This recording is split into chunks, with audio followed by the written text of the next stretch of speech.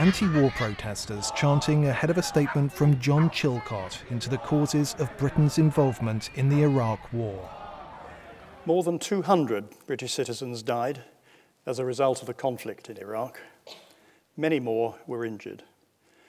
This has meant deep anguish for many families, including those who are here today. The retired civil servant said that the UK chose to join the invasion of Iraq before peaceful options for disarmament had been exhausted. Also resulted. He said that the UK government under former Prime Minister Tony Blair urged Parliament to vote in favour of joining the Iraq War when the legal basis for UK military action was far from satisfactory.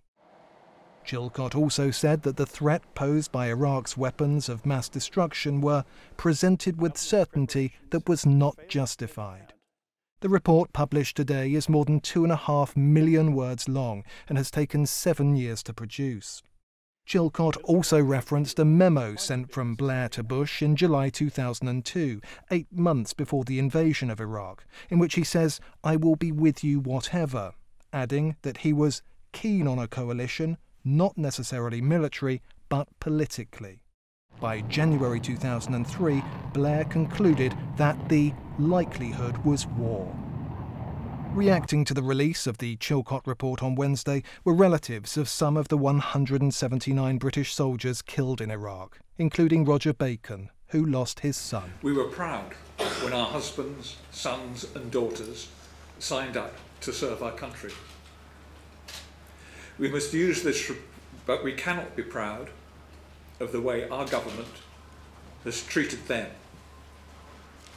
We must use this report to make sure that all parts of the Iraq war fiasco are never repeated again, neither in a theatre of war nor in the theatre of Whitehall.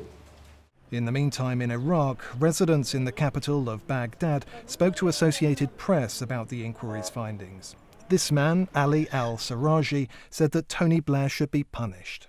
طالب المحكمة بمحاكمة توني بلير لأنه هو اللي وصلنا لمرحلة يعني دمار العراق من 2003 لحد الآن، تفجيرات، قتل، ذبح، فتنة طائفية. In a statement, Blair said that the decision to engage in military action in Iraq was taken in good faith and what he believed to be in the best interests of the country. What are you apologising for today? For the mistakes. But what mistakes? What are the mistakes that you acknowledge? The mistakes on planning and process, I absolutely acknowledge. And I accept responsibility, and I'm not passing responsibility off to someone else. I accept full responsibility for those mistakes. But it's not inconsistent with that to still say that I believe we took the right decision.